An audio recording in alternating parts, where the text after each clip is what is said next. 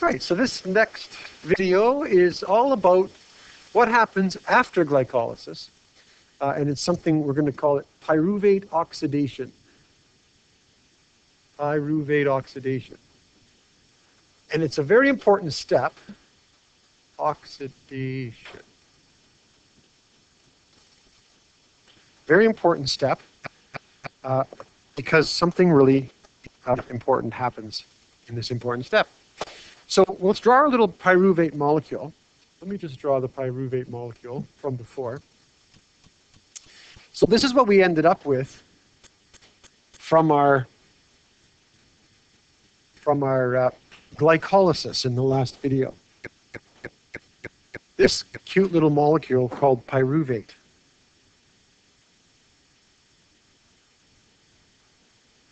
And we got this molecule by basically taking a 6-carbon sugar, glucose, and breaking it apart. Now remember, we got 2 of them, right? There's actually 2 of them. So we can put our little ×2 over here. Because glycolysis broke up one 6-carbon sugar into these 2 3-carbon molecules called pyruvates, and that therefore we would get 2 of these from every molecule of glucose. So we'll do all of the bookkeeping after, but for now, we're just going to remember that there's 2 of these pyruvates. Now, here's what's interesting. All of what we've done so far, write this down somewhere, all of glycolysis has taken place in the cytosol of the cell. The cytosol is the solution. Typically, in grade 9, you call it the cytoplasm, but that's actually not quite accurate. The cytoplasm refers to the entire internal structure of the cell, all of it. So the cytosol is really the juicy liquid that everything floats in inside the cell. So all of the glycolysis reactions that we did before happen in the cytosol. But I'm going to draw a line here, a red line, I guess, maybe a purple line. I'm going to draw sort of like a membrane with a little protein in it here. A little protein gate. So out here is the cytosol, and that's where the pyruvate has accumulated because of the breaking down of glucose. This particular membrane here is the mitochondrial membrane. Now it's actually a double membrane. So perhaps I should draw, I'm not going to draw 2 membranes, that's kind of silly. But it's a double membrane, so there's actually another membrane sort of out here, like this. The mitochondria it's an outer membrane with another inner membrane all wound inside. And so what has to happen is that in order to get combined with, or to go on to the next step, we have to get inside the mitochondria, in the mitochondrion. And to do that, we have to get this pyruvate through this membrane. Problem is, pyruvate is a charged molecule. It's got that little negative O there at the top. And charged molecules don't go through nonpolar membranes very well. So we're going to have to transport it across.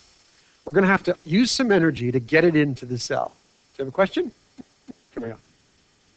What's interesting about this is one of the steps that we are still not 100% certain as to how it goes on completely. We know most of the details, but obviously energy has to be used to transport this pyruvate across.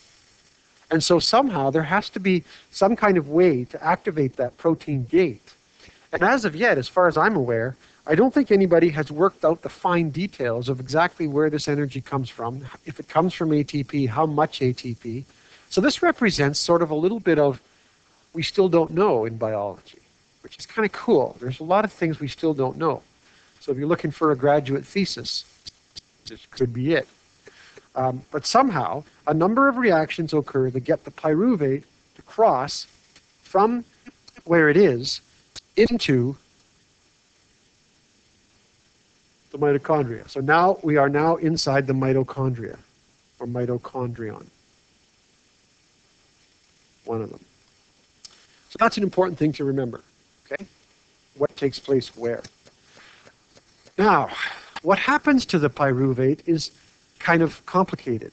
So what I'm going to do is not try to squeeze it in on this picture. I'm going to make a new picture. And we won't worry about the mitochondrial membrane in this picture because it just makes everything kind of complicated. So I'm going to just redraw the pyruvate again. All right, so whoops. So here's my pyruvate molecule.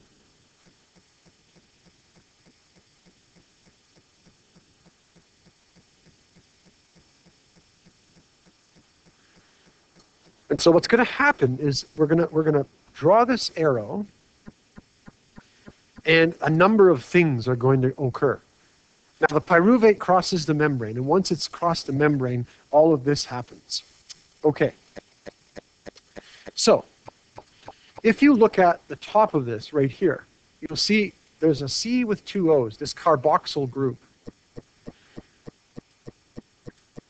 It's pretty much been oxidized as much as it can. There's not very many things that are going to be able to pull away electrons from those two oxygens, right? So there's not much else that can be done to this. And so what happens is it sort of gets ejected as a carbon dioxide molecule. This is the first time we see carbon dioxide produced. Remember how one of the products of respiration is carbon dioxide, right? Well, here's the first little bit of CO2.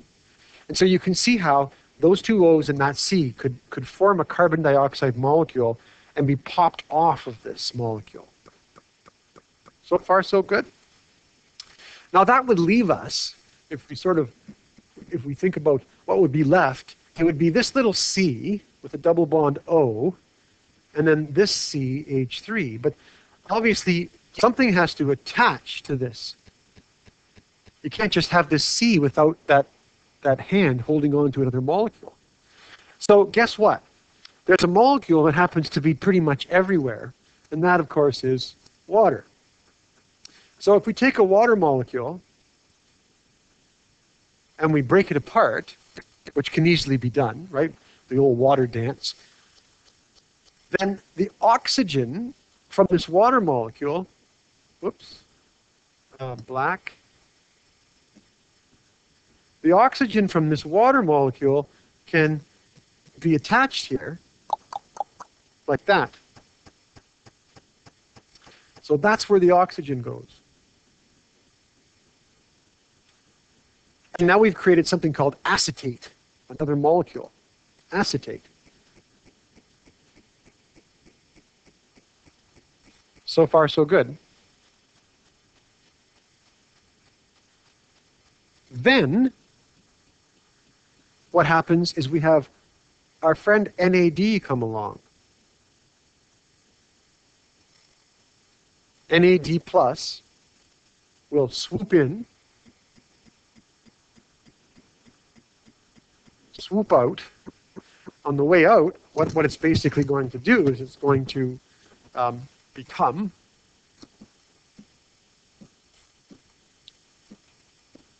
get the right lines and the right colors. It's going to become an NADH and an H+. And so that's where the two H's end up from the water. We can kind of go, oh, look at that. See the two H's there.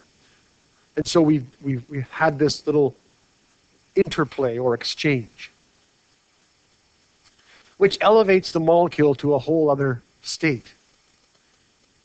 Then there's another character in this at the same time, another player.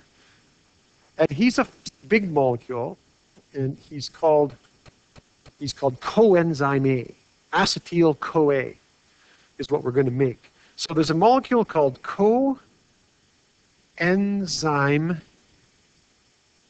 A. He's a very big, large molecule made of protein. So we can't draw him because he's ridiculously large. But we can just use a little symbol, Co-A. I think they put a dash in there. That with a circle, that will mean this coenzyme A. All right? And so this coenzyme A comes along and also attaches to the acetate. And so the end result is this. I'll put a big arrow here. The end result of all this interacting produces this molecule which has the enzyme attached at the top. So we'll have, and it's attached by a sulfur molecule. It contains a sulfur and CoA, like that. And then we have a very weak bond. Let me get a smaller line here. This CoA is very weakly attached. Right? It's a sort of an association, more of a bond.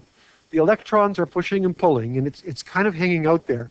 But it's such a weak bond that it's very easily broken.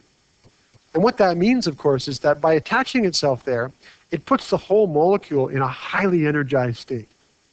Because all it will take now is the slightest pop, the slightest push, the slightest breath of fresh air, and that thing will start reacting and falling apart. So the attachment of this creates a very powerful, or very energized, I should say, molecule.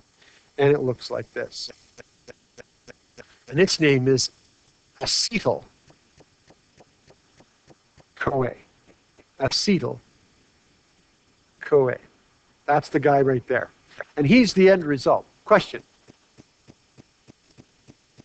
All right, let's summarize what's actually happened here in a way that's a little bit easier to understand. I'm going to omit the acetate step. That's an intermediate step. So what I'm going to show is that the pyruvate molecule, which we didn't label, but that's over here, pyruvate, and remember, this is times 2, because 2 pyruvates are made for every glucose, right?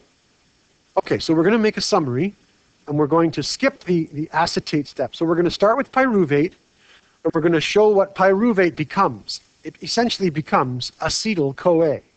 So we're going to have this end molecule right here, and this start molecule over here, and an arrow. And then on the arrow, we're going to show the 2 important things, the 3 important things that happen. A carbon dioxide is released right there. An NADH is formed here, and a coenzyme A is used up or enters into the situation. So the summary of all this would look something like this. We take pyruvate,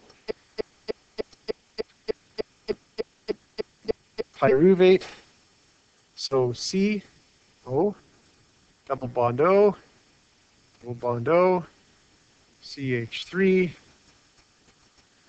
get rid of that dot that formed there. There's our pyruvate. And so, you know what, I didn't go down enough, so let me just erase up here for a second. We have some space, there we go. Actually, I'll use a thicker arrow for that. So here's the arrow of the reaction. And the end result of all that jiggling around is the acetyl CoA, which has the lightly attached coenzyme A with that squiggly weak bond attached to the acetate molecule. Right? And acetate, by the way, is also what we call acetic acid, right? It's vinegar. It's a common molecule. So what has to happen here is a couple of things. One, out of this reaction, a CO2 is formed. So we'll put CO2 coming off the reaction like that. We also have an NAD plus going into the reaction and then coming out as the new NADH plus H plus over here.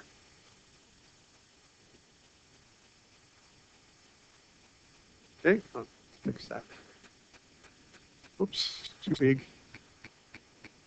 NADH and H plus. I can't get that plus to look like a plus for some reason today. H plus, there we go. And the third thing, of course, in order to make this happen, in order to get this coenzyme A, it has to enter the equation. So we write coenzyme A enters. So we're going to use this format a lot to show what enters and leaves at each step. So don't be sloppy about it. Don't draw the red arrow like that. this is supposed to show that it goes into the reaction, and the blue shows that it comes out. The green shows that it goes in and comes out changed as something different. Yep. So this is what you would show on your test, yeah. This is what I'm gonna ask you to show for this step, right? No, and don't forget, if you want to indicate in some way that all of this happens after the pyruvate is transported across the mitochondrial membranes. That says mitomembrane, right? The transport has to happen. And as I said, there's still details to be worked out in terms of how much energy it actually takes. And so when we do our accounting of energy after, we're going to find that we can't say precisely how much ATP this process makes, but we can give a range because there are lots of little details that haven't been filled in. So that is the pyruvate oxidation step. And now we're going to see what happens to this acetyl-CoA, because it's going to enter a whole new chain of reactions called the citric acid cycle or the Krebs cycle. That'll be the next video.